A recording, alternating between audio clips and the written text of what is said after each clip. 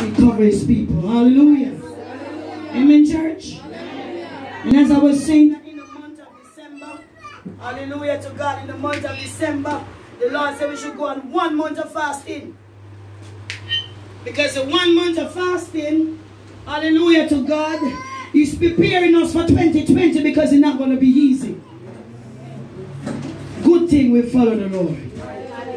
We went in 1 month of fasting every day, meeting at church. We pray until in January, the 2 last week in January, the burden hit my heart. I saw so many bodies dead, weeping and bawling. Brethren have to keep holding me up in church because me there yard a ball, me there church from my belly. I crying out. The Lord was showing me what I'm about to hit. Not just Jamaica, praise the name of the Lord, but the entire world. Who's gonna come on and show me somebody? Body. Dead bodies. Obedience is better than sacrifice. Hallelujah. Hallelujah. So when God speaks to us, we want to see the things the way we want to see it. When God is said, I can't show you the way you want to see it. I'm going to show you the way I want you to see it. So we want to turn God to conform to our hearing and our sight. When He said, come and transform your hearing and your sight. Hallelujah. Amen, church. As a leader, praise the name of the Lord, I come to talk real things. I don't know to compromise it. And if you're going to lead from the front, you have to lead with example. Hallelujah. I can't walk into the world and coming out of some darkness of sin and come to church and play in church and not listen to God. Hallelujah. We listen to everybody else and I believe what God tells me. Hello. Amen, church. If you're not even going to say amen, me say I go preach it. You know why? We need to believe that God can speak to you and it will manifest, but you have to believe. You must believe that He is a rewarder unto them that diligently seek Him. Hallelujah. Hallelujah. We need to hear the truth coming from the pulpit. We need to let persons know that we don't have to pray for you to get an answer. You can pray as well and get an answer. That was then when we go to the high priest and bring our sacrifice and they talk to God for us. Not like that again. We have a greater high priest that are moved by the feeling of our infirmities, which is Jesus Christ. So we go direct to Him. The only time you don't get to go direct to Him is when you get weak and you need somebody to help strengthen you. That's different.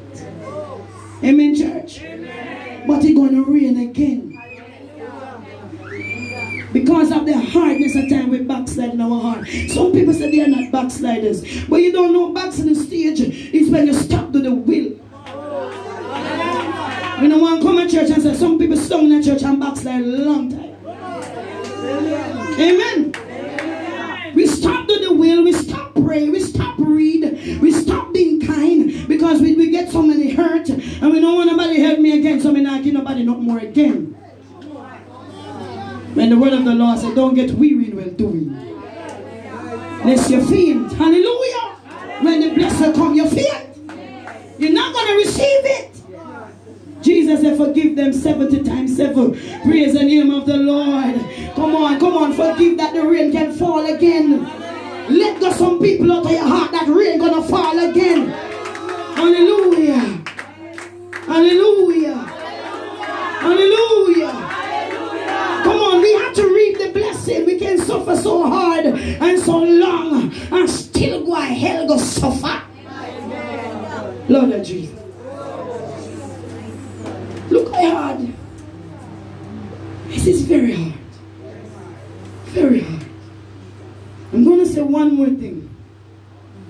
We went into Ho Chi Town yesterday. And while I was there,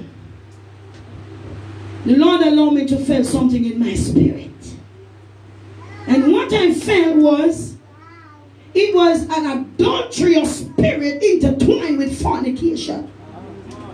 He said a lot of adultery is here in Jamaica. Sleeping with young ladies, sleeping with old men, hallelujah, and they're married people. He said they first divorce me, God. Some not even accept me. Living in the same house, but still an adulterer. Because what? The moment you start to live sardine thin life, head and tail, Jesus. you're separated spiritually. Hallelujah. And the first thing that the Leviathan does when you start to have a problem in your marriage, the first thing he said, divorce. And when you divorce, then that's contract that you sign with the devil gonna follow you into every relationship. So when the problem rises, you say divorce. Hallelujah. Hallelujah. Brethren, I felt it in my body. It was a high sexual immorality. Praise the name of the Lord. And as leaders, we have to be careful and we have to preach it. If you notice the summer season, it come out with some long hair down here like a mermaid. And you have white on it, red on it, blue on it. The marine kingdom loose to repossess the mind and control the people with high sexual seducing spirit. Yes.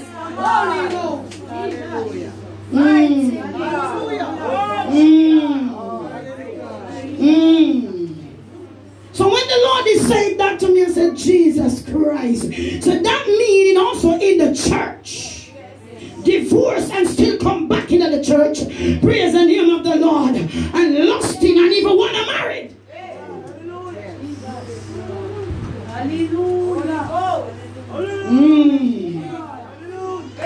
So the two spirits intertwine, wrapping up the men and wrapping up the ladies to defile their sanctum, their body, the temple of the Holy Spirit. Hallelujah. I'm saying to the ladies that are married, fight for your relationship. Men, fight for your relationship. Stand up as a man and speak the word and set your house in order. But stand up for Jesus Christ. Because if you submit to God, the devil will have to flee. Hallelujah. Remember I said that I'm not going away from the scripture. It's going to rain. But if you take on the practices and the imagery of the word, it's going to allow your rain to not come. Your rain not going to fall. Because when God sees dirty things in vessel, not going to pour in a new wine. You can't serve God and mammon. You can't serve two God. Hallelujah. If God be God, serve him. Amen. Amen, church. Amen. Vow is very important. And when you make a vow, you have to remember to keep the vow. Whether you're single or whether you're married, we have to keep our vow. Because what? God gonna keep his part of his vow. Amen, church. Amen. Hallelujah. Hallelujah. So in order for the rain to fall, you have to come in alignment. It comes with a consequence. It comes with a condition. So when you want blessing from God, you have to ensure that there is God blessing you. Hello? Hallelujah. We have to ensure that it is God. Because the word of the Lord tells me that there was a man by the name of Naaman. And Naaman was a leper. In full of sickness. Hallelujah. 1 Kings chapter 5. And let me tell you something, man. There was a little lady that knew about the Israelite people. And he said, there's a prophet down there that can heal you from your sickness. Hallelujah. And he had sent a letter to the king of Israel. And when he ripped him close and said, why are you sending me such a letter? I can't heal nobody. Then Elijah hear about it. I said, what disturbs you? Hallelujah to God. He said, let him come. Glory to God. But sometimes we want the man of God talk to you direct to you.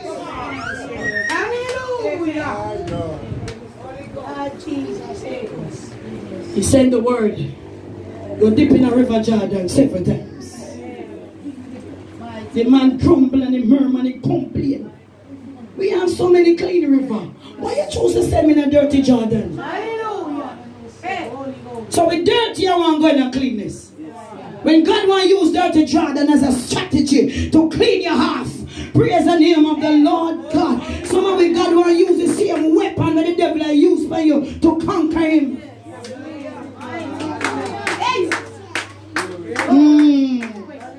Oh, wash off Jordan. The man dipped 7 times and get clean. But the point I want to bring out is this. This man come with all the blessing to take to the man of God.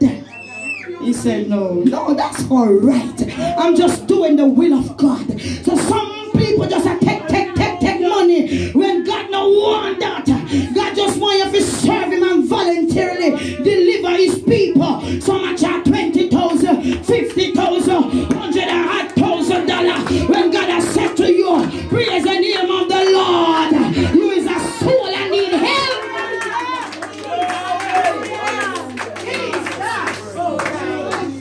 If you begin to do that, you're going to stop rain. But here come Gehazi, right down the man, and said, Elijah said you must give it to me.